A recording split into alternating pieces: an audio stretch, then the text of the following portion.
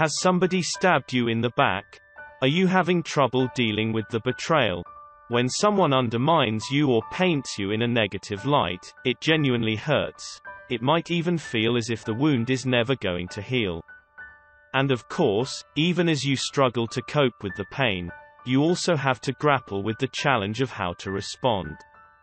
Backstabbing behavior generally stems from a desire to gain in social or professional status, though there is a smaller subset of people who simply enjoy gossiping or hurting others. Backstabbers are often highly adept at the art of deception, and good at covering their tracks. But even though logically you know it's not your fault, it can still be hard not to feel stupid for not having seen it coming.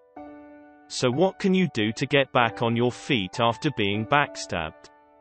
If you learned about a betrayal from another person, it's worth remembering that we can't always take everything we're told at face value.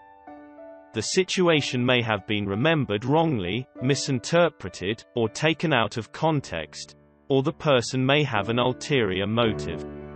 So consider whether it might be worth confronting the alleged backstabber, or someone close to the situation, to let them tell their side of the story.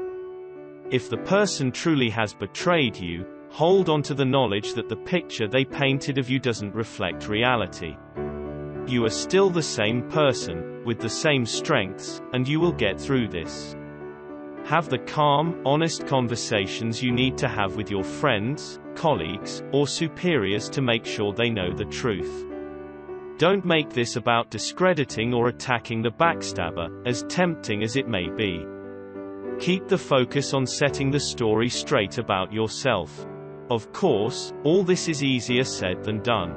When you've been deeply hurt, emotions can cloud your judgment and impair your decision-making. That's why it's important to work on healing your negative emotions at a deeper level. How hypnosis can help dealing with the backstabber is an audio hypnosis session that will help you overcome the pain, anger, and frustration of backstabbing. As you relax and listen repeatedly to your session, you'll notice that you feel less tension when thinking about the backstabbing, respond to the situation with calm objectivity, come up with good strategies to change things for the better, deal with the situation effectively and professionally. Download Dealing with the Backstabber now and take back control. You can listen on your computer or device or via our free app, which you can access when you have completed your purchase. For more information, please click the link below this video.